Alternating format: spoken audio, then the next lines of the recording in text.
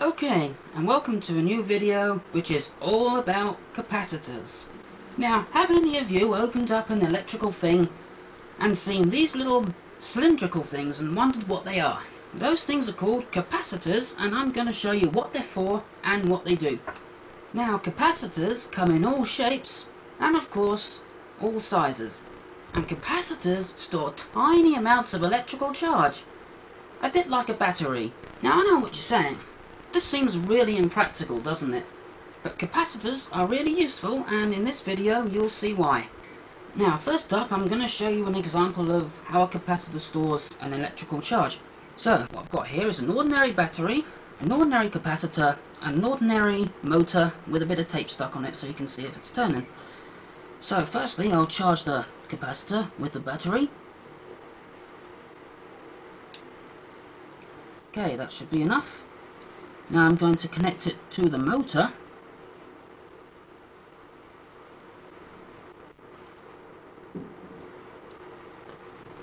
There you go. When I connected up the motor, the capacitor could then release all its energy and power the motor for about a second.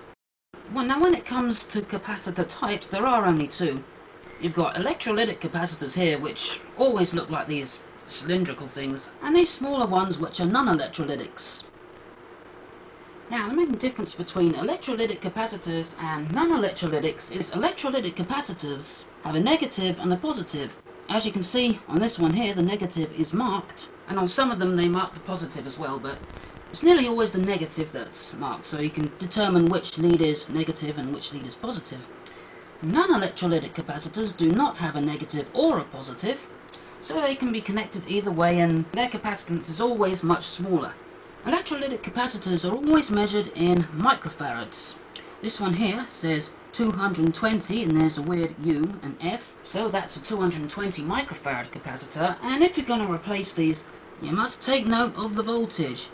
This says 160 volts, so if you're going to replace that capacitor, you must use one that has the same voltage rating on it or higher, because in this case this capacitor could have anything up to 160 volts going through it. Now, non-electrolytic capacitors are measured in picofarads. If it's got two numbers on it, like this one here, this one says 10, that's a 10 picofarad.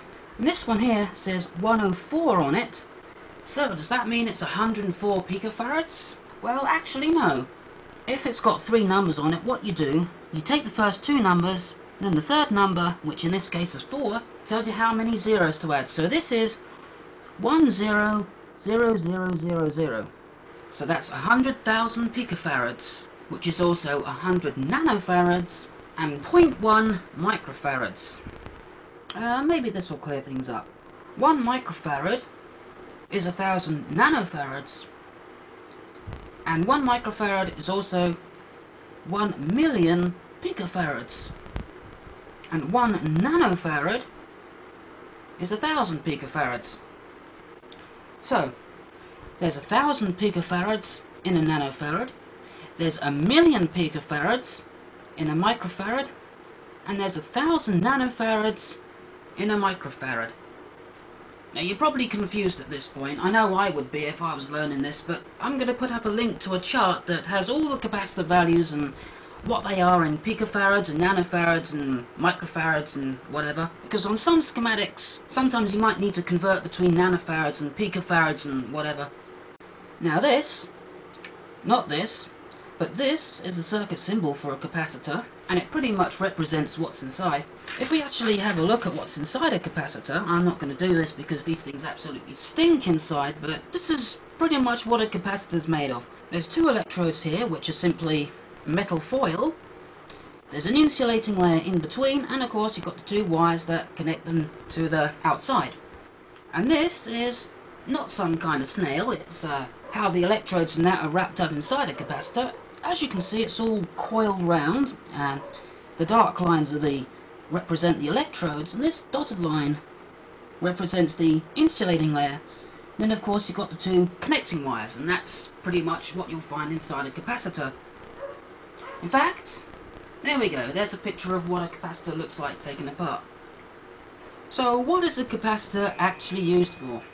Well, a capacitor's main job is filtering. They can be used to filter out AC or DC. Now, AC is alternating current, and that is electricity that is constantly changing direction. DC is an electrical current that is constantly flowing in the same direction. Now, back to our capacitor, battery and motor rig. A battery gives out DC, and now I'm going to show you how a capacitor will filter out DC. So I'm just going to connect the battery, the motor and the capacitor in series. Note how this is being connected. You can see it very well. As you see, the motor spins for a while the capacitor charges up, and now the capacitor has charged. There is no direct current flowing. Now, if I have it all connected in parallel, just trying to show you this as easy as I can. As you see, the motor is hitting my hand. It does not filter out the DC at all. Now let's do the same with AC.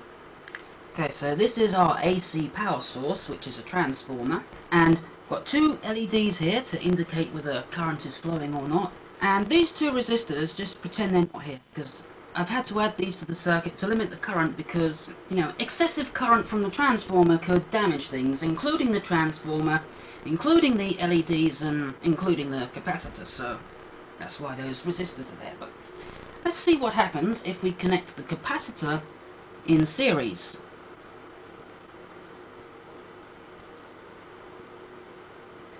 As you can see, the LEDs light up. Now, if I connect the capacitor in parallel, you can see that the LEDs go out. Because when you get a good connection, of course, the capacitor in parallel blocks the AC. So, capacitors are pretty useful in power supplies. This is a typical power supply schematic. Now what we have here is a transformer connected to the mains, and the transformer simply changes the voltage. Next along it goes into a rectifier, which is usually made up of this arrangement of 4 diodes. A diode is a component that only lets electricity flow one way, sort of like a one-way street for electricity, and after that it goes into the capacitor and you get DC output. And here we have the sort of, I don't know, waveforms, I guess. Now, at the transformer we have AC, which if you remember constantly changes direction. Then the rectifier turns it into this, which is, again, it's going up and down like AC does, but it's all going in the same direction. And then the capacitor smooths it out so it's more like this. I've kind of exaggerated the roughness here, but that's pretty much what you'll find. And here's a power supply I made. You can see this transformer right here.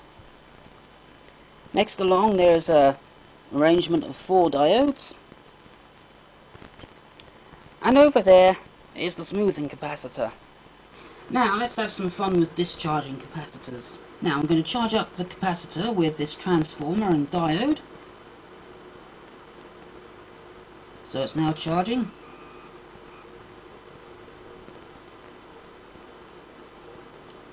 And to discharge these small voltage capacitors, you just simply short them out. Okay, so that looked pretty violent, didn't it? But in fact, those sparks are completely harmless, as I will now demonstrate. There we go, it's charged. Put my hand in the path of the sparks. Absolutely painless. See, none a mark. Unlike the knife. As for my hand, absolutely fine, just look at that. Now for high voltage capacitors, like 60 volts or more, this one's a 400 volt, it wouldn't be safe to just short it out like that. What you do is take a high power resistor, at least 5 watts, and 1 kilo, and you just put the resistor across the capacitor's terminals like that. And of course both ways of discharging these capacitors can be done while the capacitor is still on the circuit board. So if you want to discharge one of these capacitors, just simply find where it is on the circuit board and then short it out. I have absolutely no idea where the capacitor is. Oh, there's one right there. You just short it out like that. Or if it's a high voltage capacitor, you'd get the resistor and do the same thing. Just make sure you don't actually touch the contacts of the resistor. Anyway, that's my video about capacitors, and until next time, goodbye.